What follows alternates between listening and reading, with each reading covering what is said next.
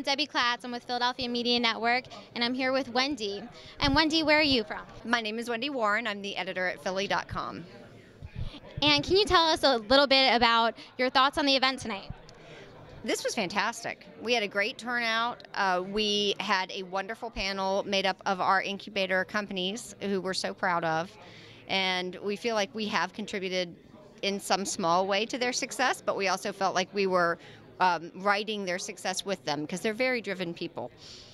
That's exciting. And we just spoke a little earlier, and I found out that she is involved with the polls. So I want to find out what her connection is with Elect Next. We are fortunate to have worked with Elect Next to help them come up with a strategy for approaching media companies with their widget, which is a really interesting part of their company. They serve as a kind of e-harmony for elections. You answer a series of pretty detailed questions, and they tell you which candidate most closely matches your interests.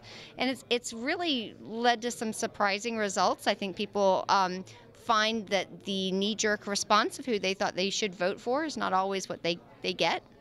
So it's a really detailed tool. It's a very issues-based tool, which matches our interests at Philly.com. We want to help people get information to vote better.